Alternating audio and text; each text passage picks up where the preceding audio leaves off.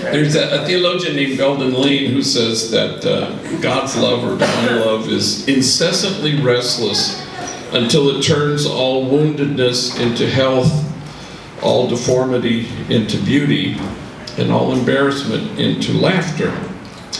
So I was so privileged for the last several days to be in Chicago and Louisville, Kentucky with the great Joanna and Jeanette, who spoke at many events and were so moving and told their stories, and people were sobbing and standing ovations.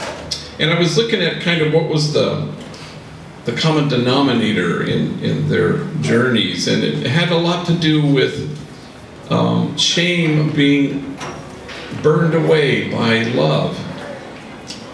That somehow what enabled them to become magnificent mothers and to find their own true selves in love was leaving shame behind. And so shame keeps us distant from ourselves, strangers to ourselves, and it's the love of this place that burns away that shame that divides us from ourselves. Because as long as we feel shame, we can't really ever believe ourselves worthy of love. And people will say that shame is the root of all addictions, you know, gang addiction, drugs, alcohol. There was a homie I knew who said he was the only screw-up from a large family, and he said, I am the black sheet of my family, not sheep, but sheet. And he says, everyone in my family, they see me like I'm less. Which reminded me also of this kid, homie I met in a probation camp, who I was asking about his family and his parents and his siblings. He said, I have a brother and a sister, but they're good. I said, oh, okay. And that makes you here, locked up.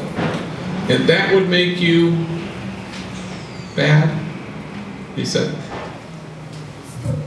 And I think that somehow we want to kind of come to terms with our shame, because we've grown to prefer our rage over our shame. But once we can get past it, once we can allow the love of a tender community to burn that away, the loving gaze of each other, so that we can no longer be strangers to ourselves.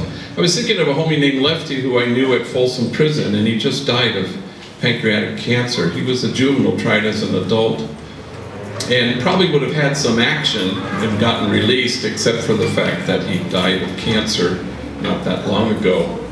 And you know, he came from a family of 5. He was the youngest of 5, 2 sisters and 2 brothers, and we would always take laps on the yard, and we would talk, and he would you know, tell me stuff. And he said that his father was a hard-working man, he said, but every weekend he drank in excess and would always beat his mom. And he said that one Sunday morning he got up and he saw that his mom was being led around the kitchen by his 2 older sisters, because she was so badly beaten, her face, that her eyes were swollen shut.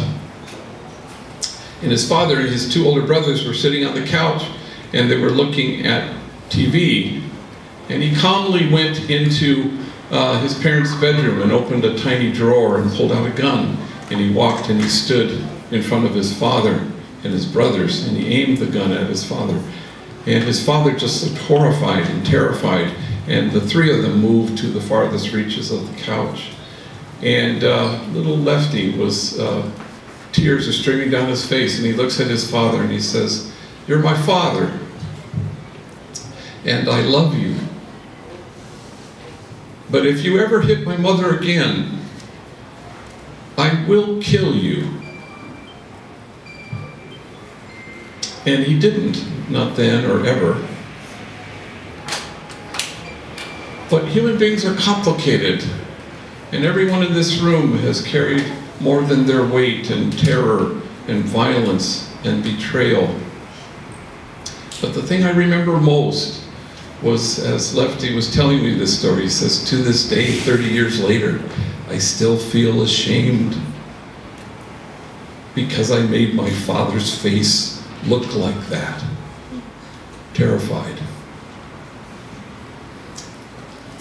And unless you allow the powerful gaze of love to melt away your shame, you're not going to be able to get to the other side where you can discover your own true self in loving. So what we dedicate ourselves to do in this community of tenderness is today to embrace a love incessantly restless until it turns all woundedness into health,